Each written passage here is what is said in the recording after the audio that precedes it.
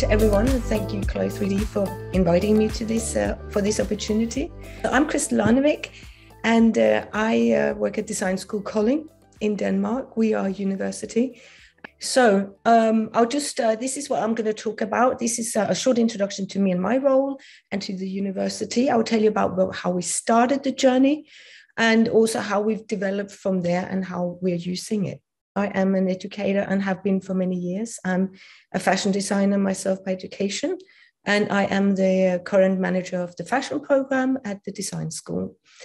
I have taught, I think, virtually all aspects of fashion design, and have always myself been interested in digital solutions. And then when I was 4 or 5 years ago, asked about looking into this together with a former colleague, I found it was really interesting. So 4 years ago, I started my journey with the at the first academy education at the CLO 3D in Munich, and from then on started the project. The Design School Kolding, it's an artistic-based design university, and it's very much a hands-on approach. We have workshops where the students can sketch. They can sketch 2D, 3D, digitally. They search for inspiration, literature, and they get to understand the end users through data gathering and analysis.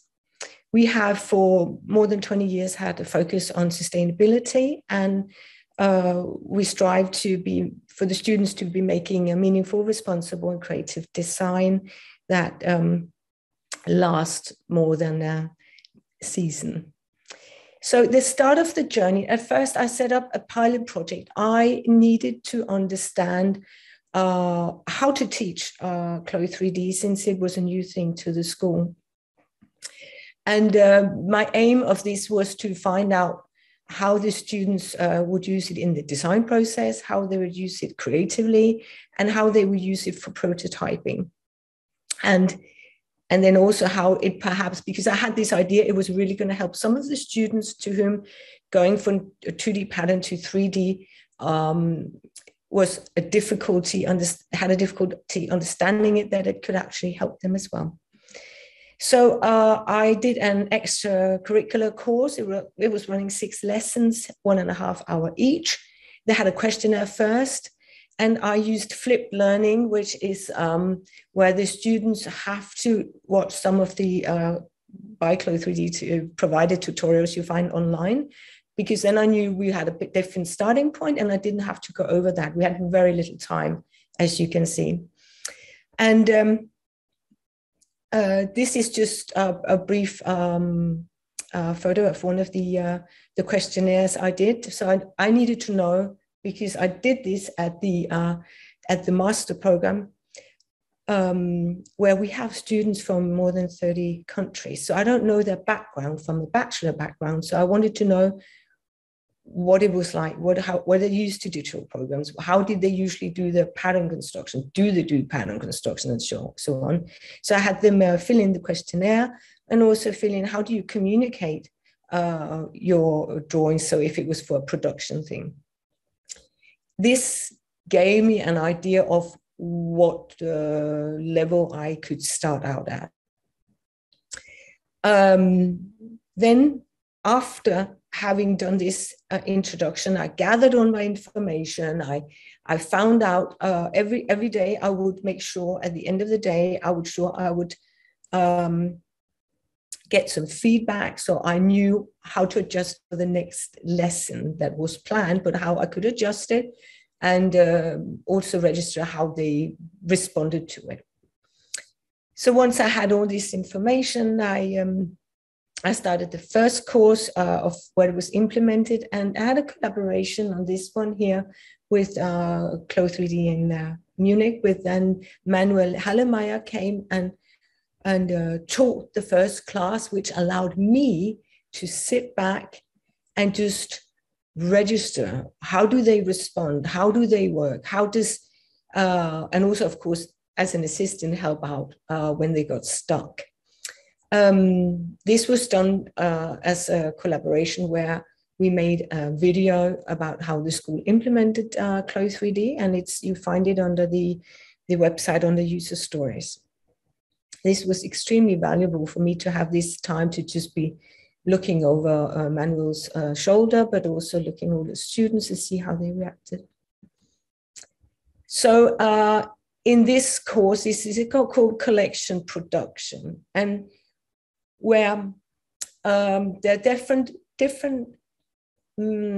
teaching methods, and the teaching methods I was taught myself at CLO 3D on the course is what I have called the linear. You start by, this is the interface, this is the gizmo, this is how you use it, and you add to the steps all the time. That way of teaching requires that the student already knows something about pattern making, they know something about draping, they know something about material and hand. So since I was going to teach this at the second year, where they don't have all the knowledge, but they're still learning, I shaped this into be a contextual. That means that what they really needed to learn here was how to make a pair of trousers, because this is what they do in this very module. They learn how to make trousers and of course the other things, but this is focused on that. So it becomes very contextual. So we started out with teaching them how to everything regarding trousers. This is in order to scaffold their education, to not make it overwhelming, to make it something they can see themselves developing in, the next level, or I can do this, and be curious as well. So this as well will support their self-efficacy in finding out more, finding YouTube tutorials or whatever, or asking around. So this was an example of how the layout was in the program, and this, as you can see, is the rendering and the actual clothes on the right-hand side. Done by a student who never worked in the program before this module.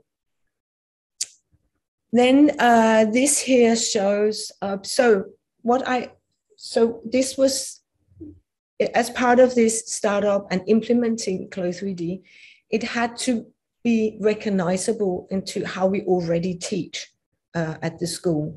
So at the school, they always learn how to draft a skirt. And you have to remember, this is actually 4 years ago, right? So there weren't all that. There were tutorials, but there weren't all that many, and not necessarily on how to draft a skirt. So some of these things you see I've made videos for is because it was back then, and I had to sort of make the videos myself. So I made a video of how to draft a skirt, so the students could see it. They could see it either digitally, or they could see me doing it in class together with them in what we now would call the analog way or the classic way. The same, I made a video for how to develop a pattern, because that is what we do the most. We don't have all the time in the world to make a pattern from scratch. So what we do, we have the block patterns, and we develop on top of this. And this is a video on how to develop from a skirt into trousers. Again, this was a course on trousers, but to make them understand how to build the crotch and that three-dimensional area we need for trousers. The same went for, I showed how to develop a pair of jeans on top of a pair of trousers. I do it, as you can see, you have the two avatars to compare what is considered a nice fit on a pair of ordinary trousers and what is considered a nice fit for a pair of jeans that needs to have a bit more roomy bagginess to the rear part. I put as you can see, I have the new pattern on top, so the students can understand all the time what the changes were and how this drop here, or the tilt of the center back, will give more room and more bagginess here. This is all to be in alignment with how we teach at the school already as it is. Here I made a pattern of grain and bias, again for the students to understand what it means, and then there were examples of how it drapes when it's on the bias. So after this, I found out these were like my 7 steps of how to implement. We're doing it really short here because I want to show you some other methods as well. But the pilot boat, find the group of students, get to understand them, test yourself. I did the survey before And I also did a survey after. I planned all the classes for the course, got the daily feedback so I can just adjust for the next one. Create own material so it actually matches the kind of education you have and how you already teach it, because seamlessly from the digital to analog. And then it has to be relevant and contextual, so they understand, why am I doing this now? Because some students will find, some students take to digital solutions like adopt to water, others will be a bit sort of more, won't jump in just like that. So make it understandable for them all the time why we do it. And then repeat. So this is just an ongoing process. You just do it every time you start a new course, you know who you're going to teach and how you're going to teach them. I would like to show you a couple of examples now. This is from the bachelor's second year. So in the beginning, they were taught first at the second year on the fourth semester, but I soon realized that it would be really great if the sooner they got started. So we moved the start to the third semester in digital tools. And it became, and this is also on the contextual method, where in this case, what they learn is outerwear, and all the tools from the huge toolbox of Clo3D, we use the tools regarding how to make patterns and pattern development, regarding everything you need to know for making an outer piece of outerwear. There might be things we don't go through. We might not go through pleats. We might not go through some of the other things, but then if enough wanted, we just adjust it throughout the class. So the classes are planned, but always with a bit of elastic band of going, okay, the students now want to know more about this and that, stop everyone and show it, or show the individual student. These are examples from the second year fashion. And some really take it that here we have a student who didn't know much about pattern making, pattern construction, but to whom the program has helped immensely for him to understand. And he's quickly made it just giant leaps that would have taken him an awful long time had it been the classic way. So this is from the master students' first year skills. And you can see I've called this the linear method, because now when dealing with the master students, you have students who already know about how to make patterns. They know about materials, they know about drape, they know all these things. So you can, with all that knowledge in mind, they can go from start. This is the interface. These are the things you can use and build it up. And then they will see possibilities themselves. But you need to know that much before you can see the possibilities. And this is why at the skills workshop, we can use the linear method.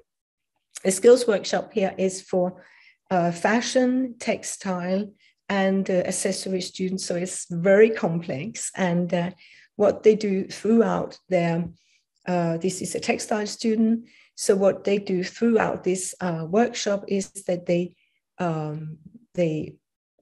make the thing in Clo3D, they plot it out, they make it for real, test it out, go back, do adjustments, do changes, change materials, whatever. But it's the constant, admittedly, this one here wasn't made for real, but the other ones are constant in and out of digital and analog clothes making or bag making, and then you refined it in Clo3D.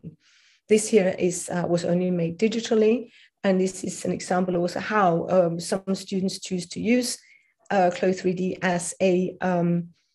as just only digital fashion, because it set you free of all the restrictions that the real world can have. This is from our program that's called Play.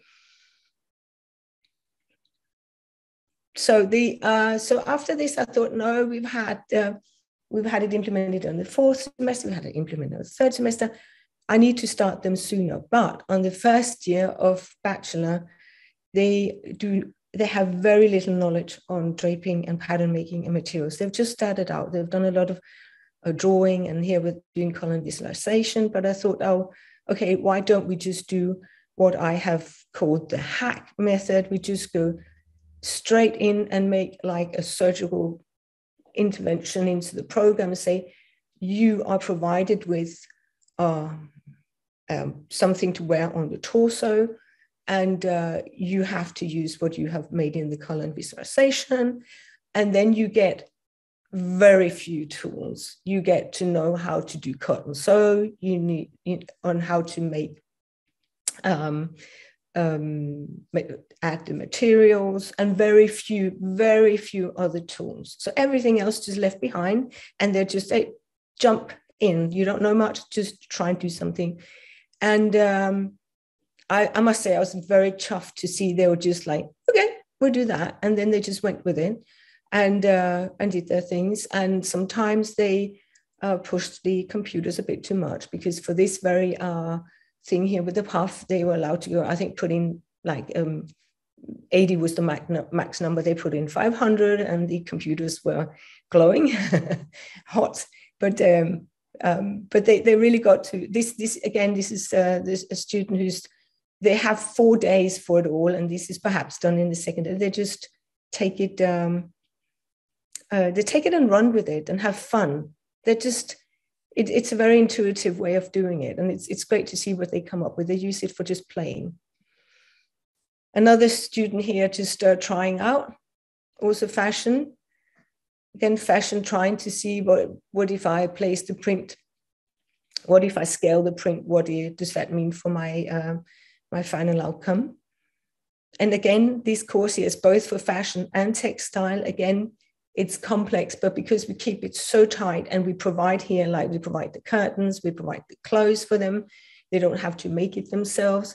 They can just start playing and dragging and scaling and trying materials out. So here we have a textile students trying scaling. And again here, the same patterns in various sizes, and with and on this coat on the right in velvet. And for how do I, if it's an all over, if I end out to be an all over print. Then we also have students that go, oh, okay, this student here always works like this. He tests and try, and if this is clothes, what can I then, if this is shape for body, I could also say, how could I make shapes for body using Clo 3D? And he just takes it to a different level, another level, and plays around with textures, and as you can see, shine and shapes, and just work actually exactly like he does if he's working physically with his stuff. But of course, this will give him a fast information on could this work, because you're building this in a physical world, it's going to take you much, much longer. So he was able to play around here. Then this is, so these were the 3 methods, and I'm just going to show you 2 projects and how the students then choose to use Clo 3D themselves. They just go because it's a very good tool for them.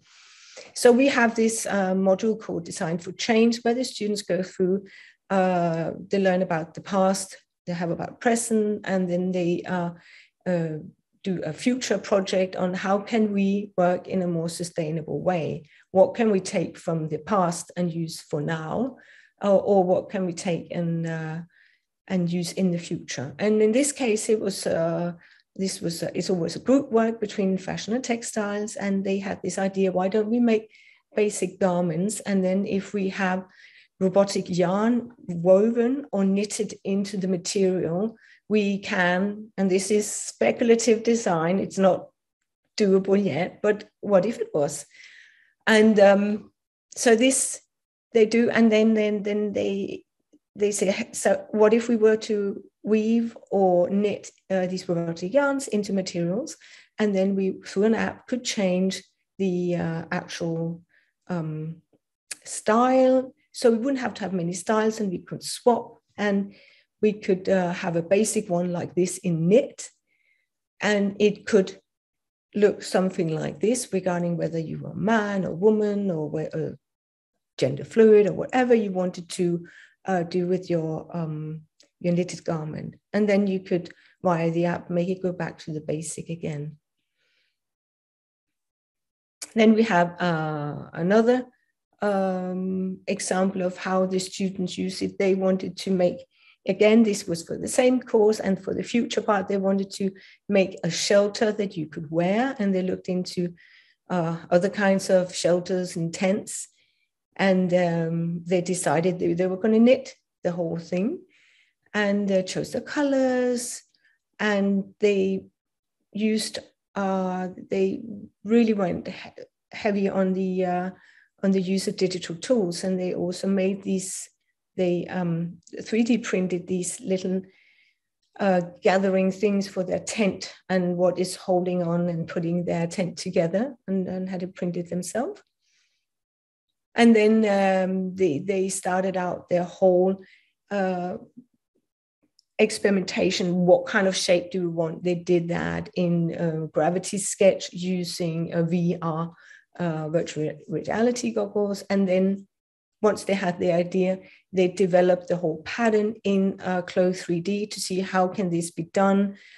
Again, because this is something that could be a bit trickier to do or take longer to do if you're doing it physically. And once they had this design, they went and knitted, and this is the shelter that you can have in the folded and the knitted. And it can be worn with or without the construction that makes it into a shelter. Then I'll show you, I'd like to show you a couple of collection of production things we have on the fourth semester with BA2. This is this is from this year, where the student has made an outfit of 3 styles, and has first made, they're supposed to make, this is another thing it's very important to say, once introduced with CLO 3D, it's very important that there is a delivery every time they have to, they go into new models. It's very important to have one delivery so they keep using it. It's like, if they don't, it's use it or lose it. So in order to keep them practicing, keep remembering, developing their skills, they need to have a delivery. And in this one here, they have to have one delivery, but this student here chose to do all 3 items for her outfit in CLO 3D. And these are some of the tests and visualizations she did on what it would look like, the final outcome. And this is, the final. Then there's also, I'd like to show you, because this is another example of how our students find CLO 3D very useful. So in this case here, the student wanted to, she was gathering information on sizes, because there's something not really working in the way sizes are for clothes, and it hardly fits anyone. So she wanted to show the different sizes of a group. And instead of just having the numbers, this visualization shows it all, with no words. We all understand tall, small, wider, narrower, longer legs, shorter legs, and so on. And she made each of her group, her survey group, she made them as an avatar to represent their sizes. I would like to show you one of our master students who chose to use CLO 3D for digital fashion only. So she made a collection made out of waste material from a Danish designer. So the garments he hadn't been able to sell, she had access to, and she scanned and she remade the clothes digitally. And this collection was only digital. It's a couple of the examples. And she was in the program for Planet, which is the master program for sustainability. Yes, so our next step, sorry, that was a bit too, I'll end here instead. So our next step, what we're looking into next is to implementing it further, having also making use of CLO 3D together with, as we saw a bit in the Design for Change project, with the tent and the shelter, to use other digital tools. So they will end up with not only sort of I have skills, but actually a mindset, a digital mindset that will make them demand and ask, what can this do for me, instead of thinking so they are above, okay, I want the program to do something for me, instead of being a slave to the program. So they find their own new ways within digital solutions, both for, including people, for diversity, for a bit of that could be a bit more of a democratic process in design. So you can invite your users into the project also here. If this student here would have liked to make it into real garments, she could visualize it like this, and it could be an on-demand sales. You only make it the moment people click and say, yes, I do want this one here. So we're just trying to constantly extend the use of it, and especially how we can use it in a sustainable way, both within prototyping, but also in the final garment. I'd like to say thank you for your time. The project I did was all about how do we implement it, and therefore, of course, I was like revisiting what had happened and trying to sort of grasp, okay, how do I deliver this to others? My focus was with the education to constantly make sure that the students knew where they were at, and that I knew that I wasn't asking too much. So I had the approaches of the zone of development from the Vygotsky method, make sure you don't ask too much and lose people. But again, you have to also ask so they can feel they're being challenged. And then also the methods of scaffolding. So you are all the time making sure that they don't feel alone like you do as the implementer. Yeah. And then eventually also aiming for them to have self-efficacy. So they own this, they can go out themselves and learn more and look for things and feel that they have some both skills, insights, knowledge,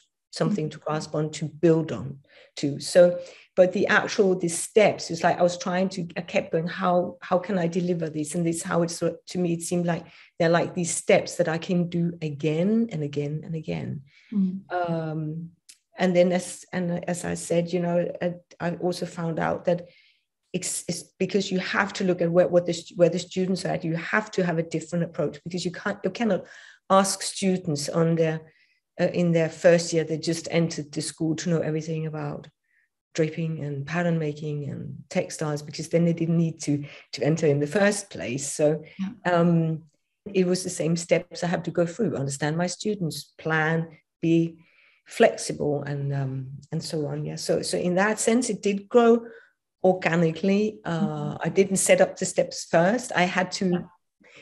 It was a bit trial error use, and then calling it. Yeah.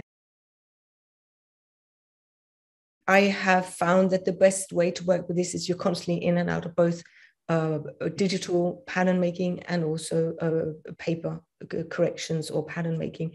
Some students will rather do their corrections or development in the classic paper way, and then go back. And because our students, they always question what is shape for body, and what should we do, and how can I do this? So it's very experimental, very creative shapes they come up with sometimes. So what we do, if they do that, then sometimes you actually need to also have it in front of you to build up on a dress mannequin. And then if we do that, then we have a big scanner, and we scan the patterns, and then they put the physical patterns in and digitalize them like that. So it's a constant understanding both of what is the digital world, but you need the physical to really understand.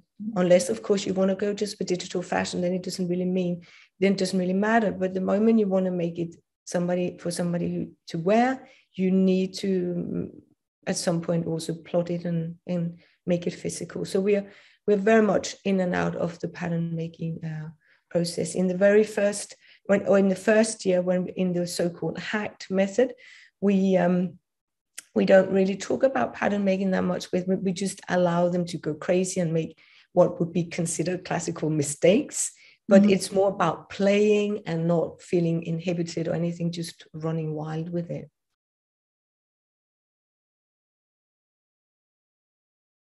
The whole community around CLO 3D and also all the materials provided by CLO 3D has expanded so much over the 4 years since I started this.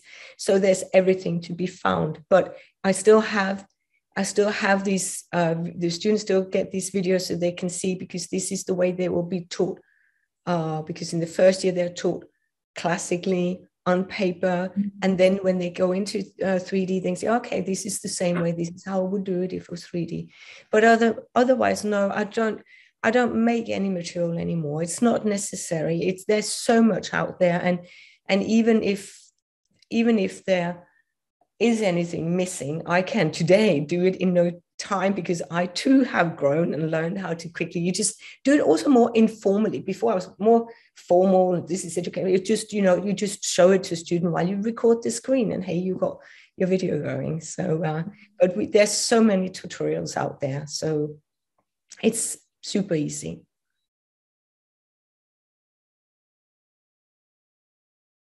The teachers provide those, in this case, these curtains, and for the master skills, where you saw some bags, that was together with a company that had provided a pattern already because they wanted that bag developed, but it was very sort of strict. It had to be that bag. But otherwise, for the first year, we provide them with, we have not all of our block patterns, but we are working towards having all our block patterns digitalized. But we have a lot of block patterns digitalized, and we have also, we can share as a industry, that company. They also have some shared things set out of also very experimental pattern construction and development. So we share it like that, and then take it from there, and they can do their own, or yeah.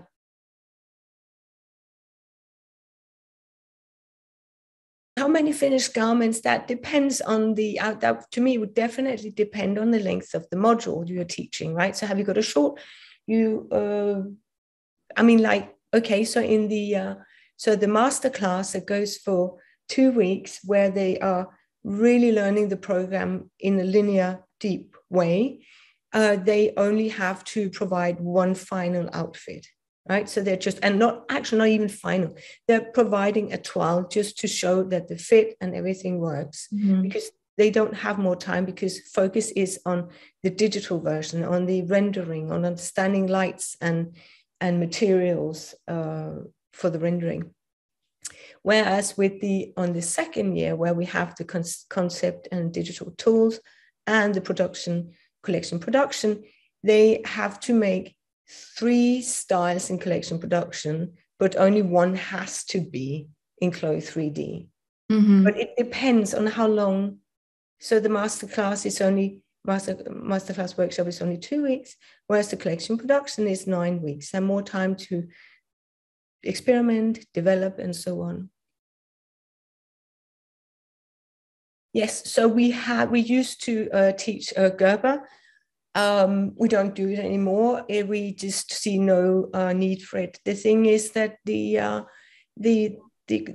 competence profile of our student is not to actually be the pattern makers. They just know how to make patterns in order to be able to be creative within pattern making. But we do have Gerber files that we have imported into CLO 3D and use. And any files, it could be. I find it easy to even draw up a file in Adobe Illustrator. If that's what you prefer to do, you could do that as well and incorporate it or trace it. So we don't use those programs. We don't use the 2D program anymore. The hacked method is in the first year, and why we do it the way we do is because they, at this point, do not know very much about pattern making or draping or materials and so on, how it drapes and all. So what we do is we provide them with, we have fashion and textile students together. So the textile students, for them, it's very much about scaling the prints they made themselves, choosing a fabric, see what happens to it. And they do this on curtains or clothes. And we provide those curtains and we provide the clothes for them as well. And for the students in the fashion, it's about trying to resemble something they have been drawing in that module. They have this module called color and visualization, and then they try to transform one of their sketches into a design. We only introduced them to very few tools. We think that could set them free instead of being overwhelmed with all the possibilities.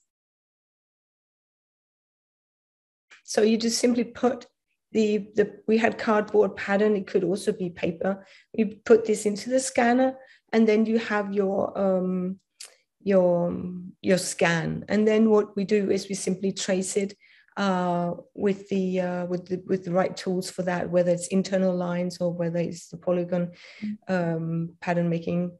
So we do like that. And it also kind of in that respect also shows the student they could use any kind of shape could be used. It doesn't have to be a block pattern. And then yes, we have a plotter, and yes, we plot it directly from CLO. In the beginning we would plot it through Gerber actually, but there's no need for that anymore.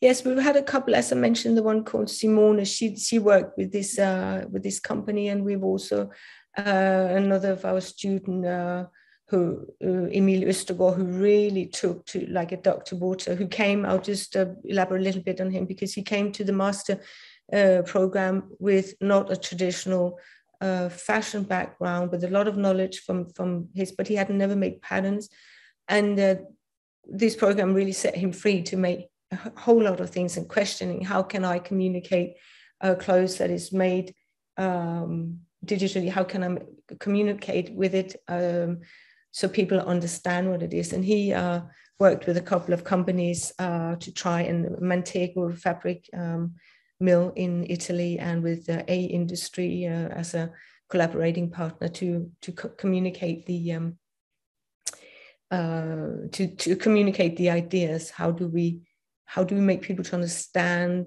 in the physical world what they're seeing digitally? How do you do that translation? So there are definitely students on the master level who've done that, who also use it again as a tool to show companies how can we make a modular collection, how can we make sustainable solutions. Yeah, very much so. As for the bachelor part of the program, the main link to industry has been that on the fifth semester that our students go on an internship, and there have been a few of students who have in their internship had the reversed role. Instead of being, they do learn from their internship, but they also teach. We have this huge thing going on, and producers and designers, and how do we link in like that, but showing the example of how it works, then you can start understanding, okay, if I see this, then we could start here with a smaller part, just few items, and then build it, instead of thinking you have to change everything overnight, which is impossible to do.